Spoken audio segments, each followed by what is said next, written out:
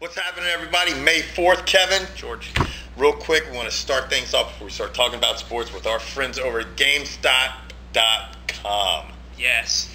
They threw us some GameStop gift cards to tell you folks about the upcoming UFC Undisputed 2010 release. Yes, which is scheduled to be released May 25th. These guys over at GameStop have some really good promotions actually going on right now.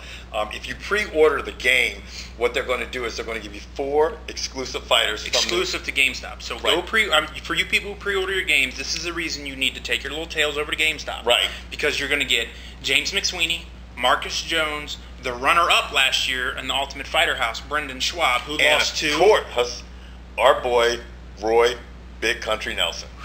Hold on, belly. www.gamestop.com/UFC. Now, for you folks out there who have an Xbox 360, that's all you get.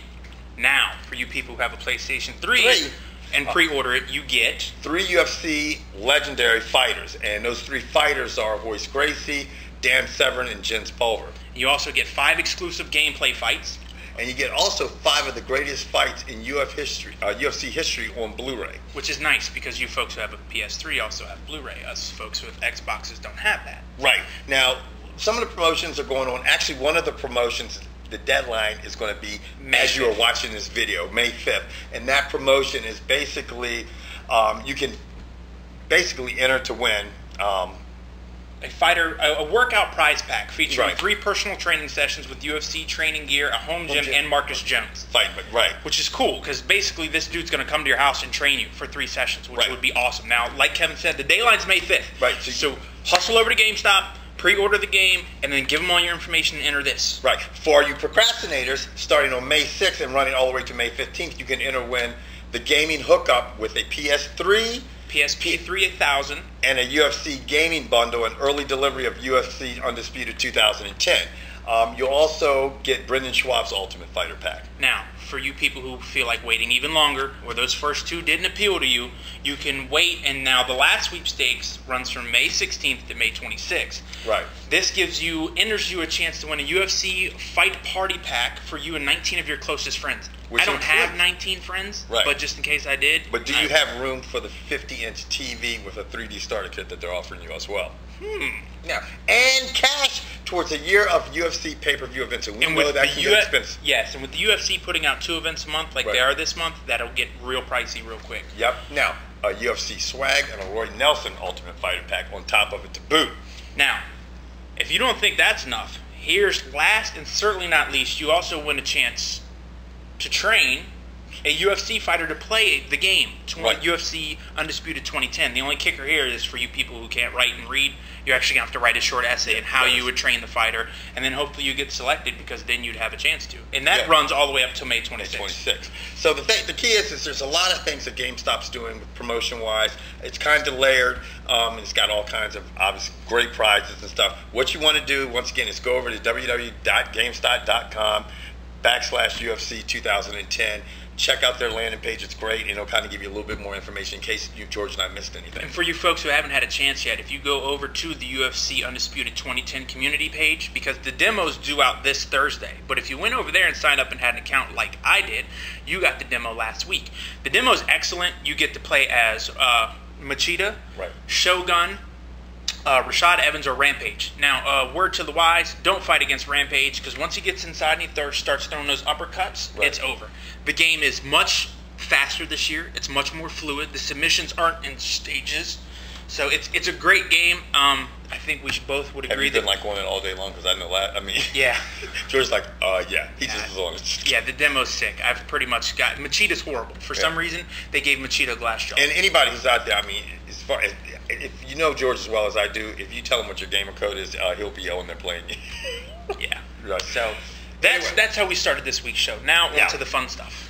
This weekend, this past Saturday night, a fight that was highly anticipated. We waited for Floyd Mayweather versus Sugar Shane Mosley in a 12-round bout. Yeah. Nice. Bout the bit. From what I heard, because I didn't pay for it because I refused to put money in either one of their pockets, Shane Mosley got $6.5 million. Mayweather got $22.5 million, and both got a chunk of the pay-per-view buys. Now, from what I read, Sugar Shane had Mosley in Sugar Shane had Mosley. Wow. Sugar Shane had Mayweather in his worst spot in his entire career. It really did. It's in the second round. Mosley caught Mayweather, and for a while I'm like, wow, I've never seen Mayweather get rocked this hard, and he held off Mosley's attack. I think if Mosley pressed it, I think if it was Pacquiao in the shoes of Mosley, the fight would have been over with. It's definitely the most out of sorts that Mayweather's been in his professional boxing career. Mosley couldn't finish the job. The fight ended up, from that point on, it went on pretty much as almost everybody predicted. Floyd, being the great counterpuncher that he is, staying away, sticking and moving for 12 rounds to get the unanimous decision. Sounds like a fun fight to watch. Right. I was at the bar getting tore up from the floor up, so it didn't really matter. I was in New York. I didn't watch the fight. It looked like 5 Shane Mosleys versus 5 or 4 Mayweathers. Okay, now here's a quick question before we move on. Greatest pound-for-pound boxer ever. Could even still be fighting. Who is it? Greatest pound-for-pound boxer ever. Could still even be fighting. Could have just fought this past weekend. God, that's hard to say. Pound for pound. Who I'm thinking. I mean, I look at how many classes Pacquiao's gone through. Well, let me show you where I'm going with this, and then see what you think. Floyd Mayweather was asked, who is the greatest pound for pound boxer of all time? He said himself. My problem with that is, yes, I don't know a whole lot about boxing. This is where you can jump in. Floyd Mayweather has not fought any fighter with the exception of De La Hoya, who's going to the Boxing Hall of Fame, and he fought De La Hoya at the end of his career. Somebody like Muhammad Ali fought everyone that was in front of him, everyone that was behind him, everyone that was next to him, and he has a plethora of fighters who are in the Boxing Hall of Fame and have potential. So I don't understand how people can tell me that Floyd Mayweather is the greatest boxer pound for pound of all time. I disagree with that. I'm going with Ali. Right. Ali, because he came back on just several times and won the title back and stuff like this. He had a tremendous layoff with the whole Vietnam conflict and everything. I think as much as I love Manny Pacquiao, you can't put him in that either because he hasn't really fought any. I mean, everybody's in the latter end of their career in there. I think Ray Leonard, during that boxing era, you saw some great welterweights during that time. Thomas Hitman Hearns, Marvin Hagler, Sugar Ray Leonard. Our boy Big Ragu can probably go a little bit more in depth about this because he is just a boxing fanatic. But I just don't think, as of late, you've seen anybody that can be considered the best pound-for-pound boxer of all time. Okay. Because if you ask Floyd Mayweather Jr., the only thing you could say about Ali is he lost to Ken Norton, he lost to Ken Norton, he lost to Ken Norton. Look, hats off to you. You're undefeated. It obviously takes a phenomenal amount of talent to do what you've done. What, over 40 fights? Yeah. He hasn't lost yet? Yeah. But in my opinion, you haven't really fought anybody. When he fights, if and when it happens, and I think it is going to materialize. Now, when he fights Manny Pacquiao, and if he is to get the win over Manny Pacquiao, then hats off to him. I think you're going to all of a sudden get in that category. Moving out of boxing, and into maybe fighting still, UFC, what is it, 113? Yes, this upcoming weekend. It is going to be a matchup from the controversial decision of Shogun Rua versus Lyoto Machida. Now, for you people out there who are balling on a budget, or you're not really balling, or you're going to the bar, or you're struggling to pay for these things, if you're like me, you kind of look at this card, and then you look at the card later this month, and you're trying to figure out, where do I put my $60? I'm going to put my $60 for Rampage and Evans fights, because that is going to be some good-ass shit. I don't give a fuck. But not to get away from what Kevin wants to talk about. UFC, what's this, 114? This is 113. 113. I mean, George and I can't even keep up with the numbers now. No, crazy. It's a decent card. I think a lot of people are going to be interested to see the matchup with Daly versus Koscheck. That could be a good fight. I'm going to tell you right off the bat, if he tries to stand with Daly, he might be snoring. He says he's going to, but look what Koscheck's done his last couple fights out. He's shown improved stand-up. Yeah. I want to see. I have a feeling, as much as Koscheck says he's gonna, keep this standing, I'm gonna knock him out. I think once you get touched once by Paul Daly, you're gonna realize I need to get this to the ground. Right. That's what I have a feeling. Now, the fight of the night that just has me scratching my head is no other than Kimbo Slice versus Matt Mitrione. This fight makes no sense to me. These two guys are gonna stand and punch each other in the head. Kevin will wake up, and the reason this doesn't make any sense to me is Kimbo Slice is 215.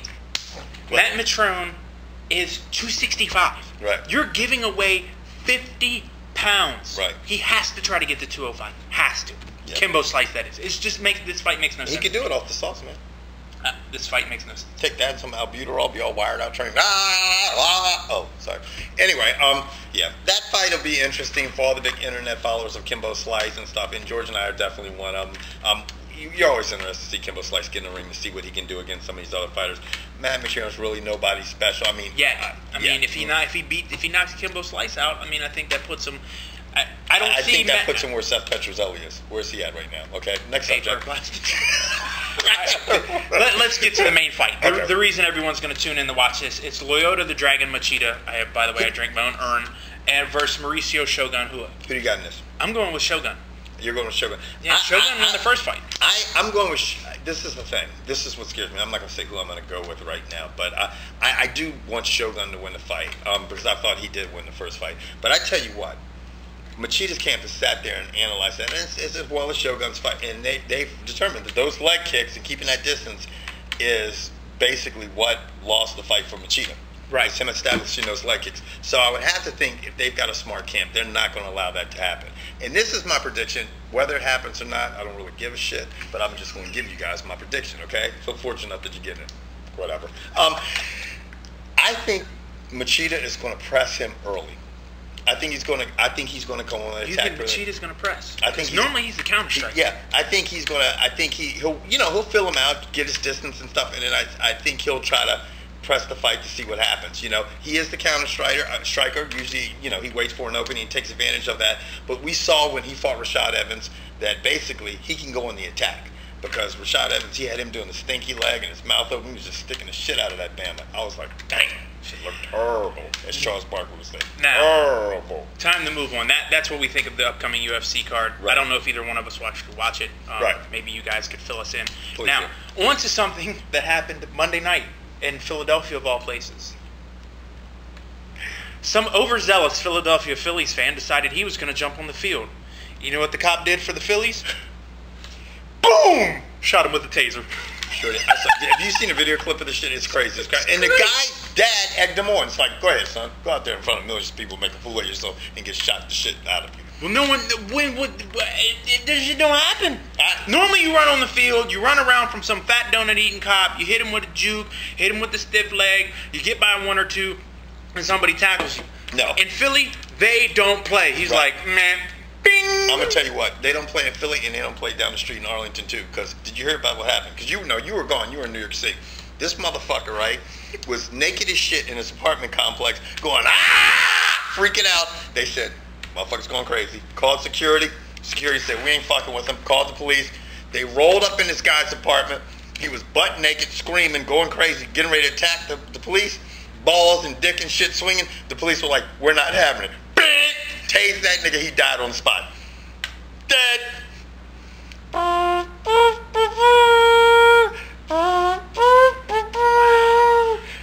Now continue with other jacked up things for the story that's coming out of Dallas. Yes. Here's my opinion of this boy. Okay.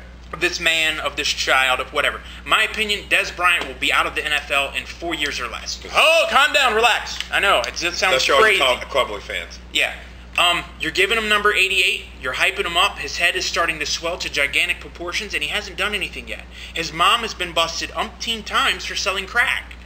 The question was asked, Mr. Bryant, is your mom a prostitute? Where would they come up with that one? Supposedly, Des Bryant goes, my daddy's a pimp, and my mom works for him. Well, you know what? I don't know what too many women who work for pimps do, but they're normally prostitutes. Pretty much. So, you were getting off to a very rocky start. Yeah. Started off at your pro day, you didn't wear cleats. Now there's a rumor your mom is a prostitute, but in reality, she just sells crack. Right. Which really doesn't matter about his ability to catch a football. I mean, your future is very bright. He's just bringing a lot of bad media to the Dallas-Fort Worth area, which they don't really already had with the Pac-Man Adam shit Jones, and everything. Tank John. I mean, come on. Who's currently in Cincinnati trying out. Yeah, The thing that freaks me out about Pac-Man Jones real quick, and we're rambling, I love when we do shows like this, but he's only been in the league like 4 or 5 years. I didn't realize that. And he's rotten. I mean, did you see him once try to play for Dallas? He's rotten. He's just out of it. He needs to get into a team, get the continuity, and get back to playing. But back to Des Bryant, I hope you can keep your head above all this and separate yourself from everything that's going on. But in my opinion, if you continue to go this route, 4 years or less. Right. Done. He'll be when his rookie contract's done, he might be done. Yeah, he'll be playing for the CFL. See you, bye. Or one of Montgomery County. And seriously, can we stop with the Brett Favre shit already? Look, Granddad, sign or don't. Get your ankle fixed or don't. Well, he says he doesn't need to. So it's getting old. This is what, 3 years in a row now? Brett Favre's the doctor. I just want to let you guys know. They should have signed Jimmy. They should have drafted Jimmy Clausen and told Brett Favre. Jimmy Clausen, terrible son. Hey, we'll find out. Now, speaking of things, the NBA playoffs. Ooh. Okay. Cavaliers got wrecked last night. I said that shit, man, to my buddy. He didn't want to hear my buddy cares. Like, man, Cleveland's going to run right through Boston. I'm going to tell you what, when you have Kevin Garnett, Paul Pierce, and Ray Allen, and now Rajon Rondo, you have a team that has a lot of tenacity. Those guys do not just show up. Those might be three of the oldest black men on the planet. They might be three old, but they're three of them that just don't give a shit. You know what I mean? And that's scary, man. When you got somebody that wants to win and is hungry and has a lot of passion for the game, it's scary with that many type of players on one particular team. And the Boston Celtics had that, as much as I hate to admit it, because I'm a Los Angeles Lakers fan. Or, as I said last week, a Los Angeles Lakers fan. But that series is currently tied at 1 apiece. The Lakers, I just don't see Utah presenting a problem for them because Utah is extremely banged up right now, and the Lakers seem to be doing what they need to be doing, even with Andrew Bynum hobbling all the time, which George made a point clear to me earlier this year that he has made a paper, and you're right. High five to you, man. Phoenix and San Antonio. No, I don't really care about that, and no one else does. Right. The one thing I want to talk to you about is Kobe Bryant will be 32 this summer, right? Right. How can you imagine that? 32 and you're being called old. That's all they said. They said, he's old. He doesn't have the step he used to have. He's got to find more craftier ways. Now, I watched the last 2 or 3 minutes of that game, and I know you and I tend not to see shit eye to eye. Right. But this is what I saw. Kobe Bryant made up his mind, and he was going to the basket, and he got touched. They were calling a foul. Right. Now, I understand that superstar treatment. That's horseshit. Because there's one where he went to the basket, and they didn't touch him till after he landed. I'm like, what the fuck?